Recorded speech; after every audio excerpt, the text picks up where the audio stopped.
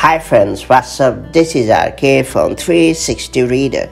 Right now I'm going to show how to enable True Tone on iPhone right from Control Center. For those unfamiliar, True Tone has long been a pretty notable feature on iOS. What makes it so handy is the ability to let you adapt iPhone display based on ambient lighting conditions to make colors appear consistent in different environments, and as a result it is able to enhance your viewing experience. So just in case you are fond of this notable feature and wish to quickly enable it right from Control Center, let me show you how it's done the right way. Before getting started, make sure you have subscribed our YouTube channel and hit the bell icon so that you won't miss any update from 360 Reader. First and foremost, bring up the Control Center on your iPhone or iPad. On the iPhone or iPad, with our home button, you have to swipe down from the top right corner of the screen to bring up Control Center,